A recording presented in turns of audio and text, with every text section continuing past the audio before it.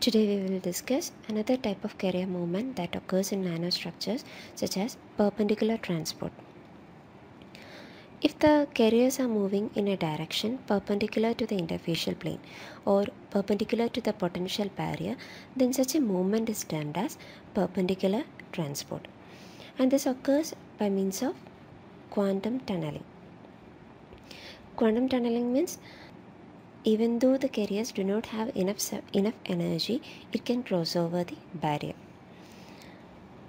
So in the perpendicular transport, we will discuss about two topics, that is resonant tunneling and electric field effect in superlattice. So first one, resonant tunneling. We have already discussed about resonant tunneling in detail. Same thing is discussed here. So in resonant tunneling, consider a quantum well, that is a gallium arsenide is sandwiched between aluminum gallium arsenide. So in that figure, an energy band diagram of a double barrier nanostructure is shown. In that figure, the resonant tunneling occurs at a voltage of 2E by E.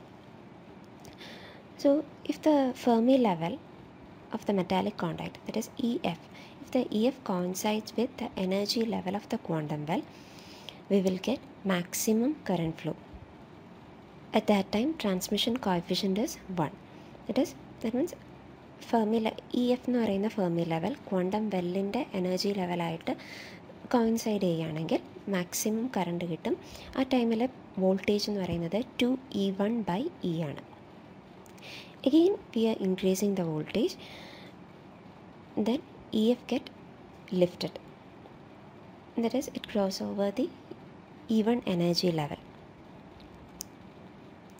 So ആ ടൈമിൽ EF lift ചെയ്ത് കഴിഞ്ഞാൽ E1നെക്കാട്ടിയും increase ചെയ്ത് കഴിഞ്ഞാൽ then the current begin to decrease. ആ ഒരു പോർഷനെയാണ് negative differential resistance എന്ന് പറയാം. ഇതാണ് ആ ഒരു ഫിഗറിൽ കാണിച്ചിട്ടുള്ളത് first time. Next we will discuss electric field effects in superlattices. In superlattices, the electron states are grouped into several mini bands. As the name implies, these bands are very narrow. This is because in superlattice, its periodicity is very large compared to the lattice constant of a bulk.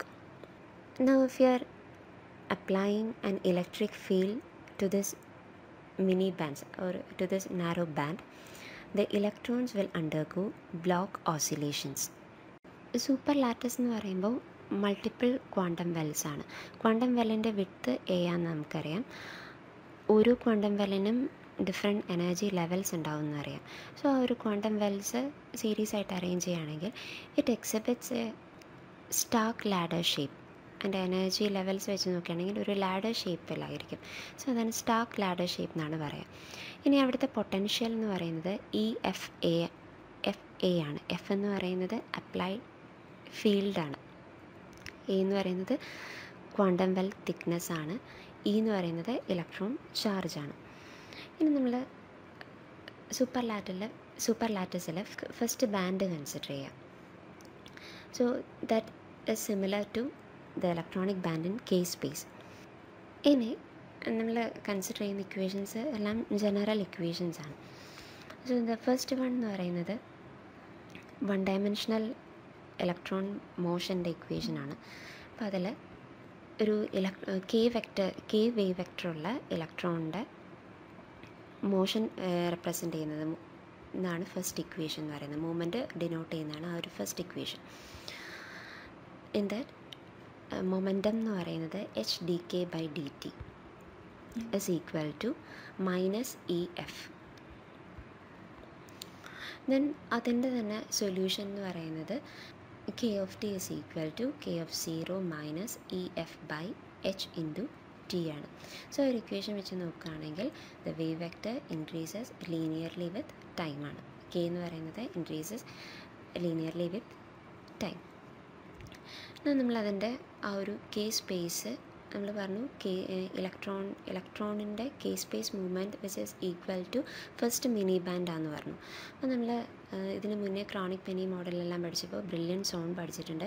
അതിൽ ഏറ്റവും താഴെയുള്ളത് ആ ഒരു first mini band -π/d to π/d എന്ന് പറയുന്ന ആ ഒരു first mini ബാൻഡാണ് ആ ഒരു ഫിഗറിൽ കാണിച്ചിട്ടുള്ളത്. ഇനി ഇതിൽ ആ ഒരു പീരിയോഡിക് മോഷൻ എങ്ങനെയാണെന്നാണ് നമ്മൾ പറയാം. First electron resting പൊസിഷനിലാണ്, at means ഒറിജിനിലാണ്. Then we are applying a field that is opposite to the wave vector.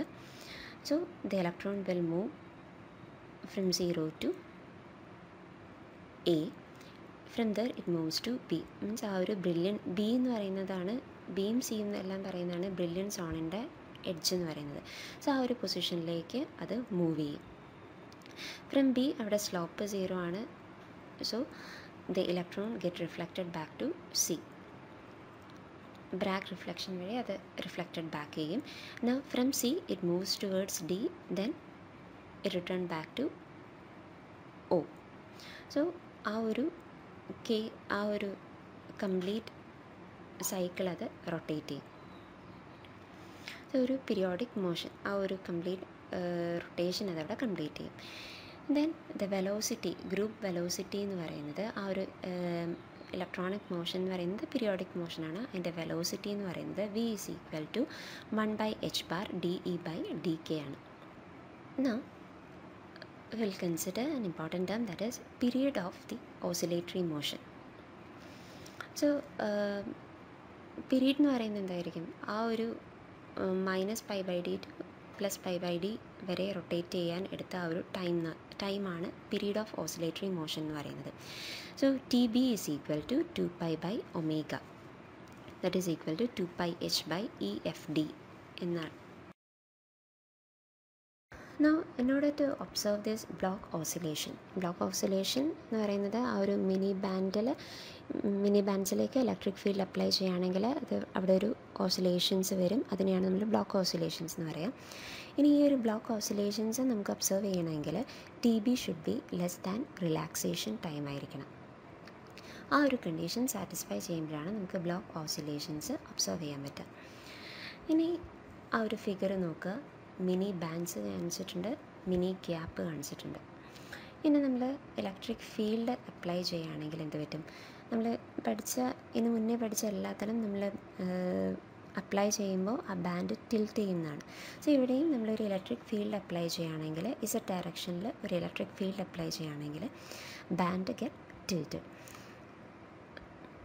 So then the energy at a particular distance E of Z is equal to E0 minus EF Z, where E0 is the energy at the origin, F is the applied field, Z is the distance, E charge.